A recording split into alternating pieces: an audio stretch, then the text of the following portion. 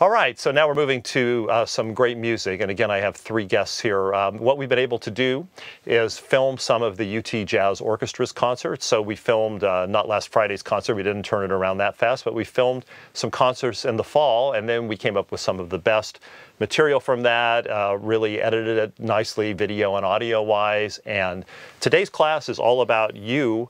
You're going to drive a lot of the class today, so please ask any questions that you'd like, either about the music that you hear or about my guests here. Dave Sayers is going to be banking those questions using the Ask a Professor button, and we'll be answering a lot of those during our kind of extended interplay at the end of class today. So please react to the music and anything, feel free to give us any feedback you have about the music or anything you'd like to know from my fine guests today. All right, and our first guest is, as I mentioned, Dr. John Mills, Professor of Jazz Studies at the Butler School of Music. He's a jazz saxophonist and a jazz flutist and a great jazz composer, in addition to having many other skills.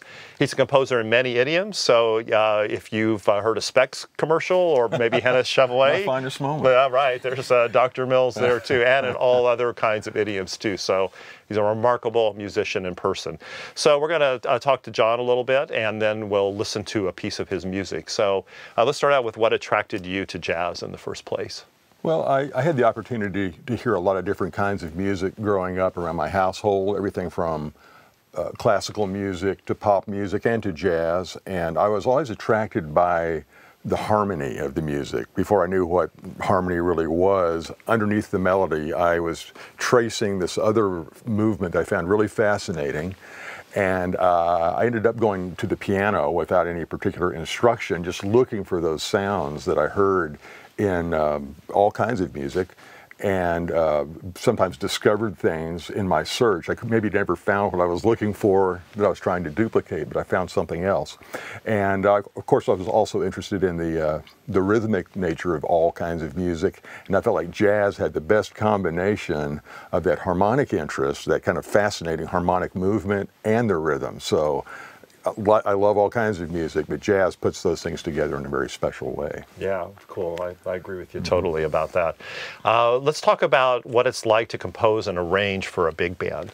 The process, and I know that's a very complicated question. I know that's a lifelong process, and I'm going to ask you to give kind of a short answer to that, and also talk maybe a little bit about what's different and similar between actually just writing music and then arranging it for a large jazz ensemble like the Jazz Orchestra.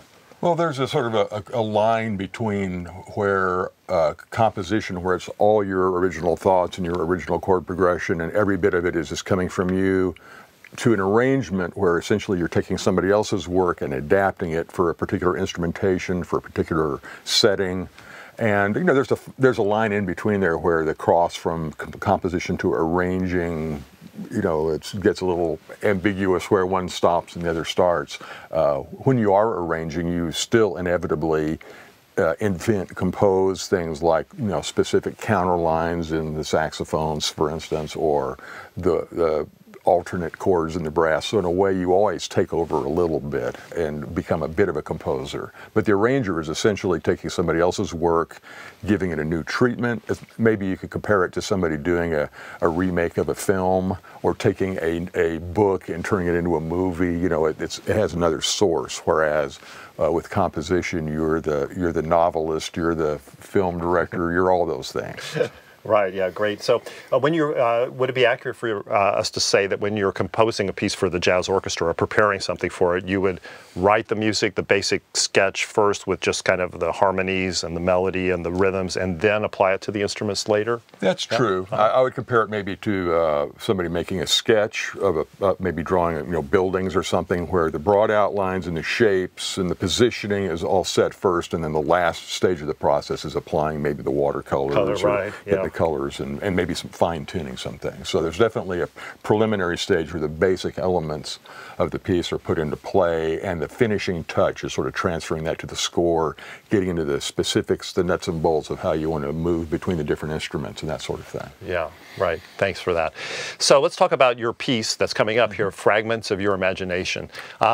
This one, like many of your compositions, you've definitely established an identity as a composer, and I think a big part of that identity are the catchy catchy rhythms that you create, and they're very interesting. They're also challenging for the players.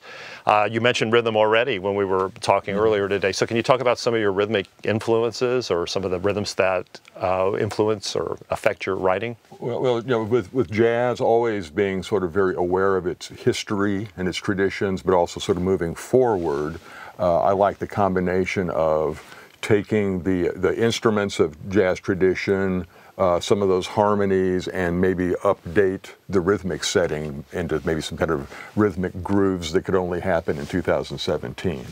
That's what I'm searching for, whether I get it or not.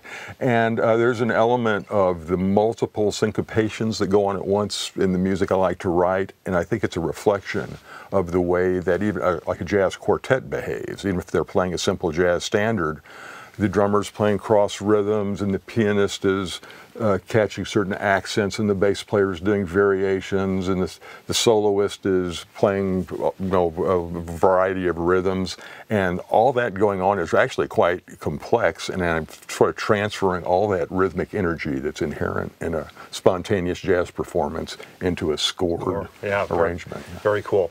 Well, that's definitely one of the things that we want to be listening for as we watch and listen to Fragments coming up. Do you have another tip or two of something else we might want to listen for or check out while we're watching this video? One thing that I think is sort of a way jazz started moving maybe back in the 70s was evolving past necessarily having a 32-bar form like most of the jazz standards, and the idea that instead of having that AABA cycle as the sort of the arc of the music, to have a much longer story. So kind of keep count of all the different passages, separate sections you hear before the piece makes its full cycle, and it may take a minute and a half, 2 minutes before you get through all the stages. Right. Very cool. Yeah, thanks for that. So in just a moment, we're going to be listening to Fragments of Your Imagination, and please ask questions if you like, you know. Yeah, and then we'll get to those when we get to the interplay. And when we come back from Fragments, we'll be with Brian Kennard, who's a master's student in jazz composition. We'll be talking about his piece. So hope you enjoy the UT Jazz Orchestra playing John Mills's Fragments of Your Imagination.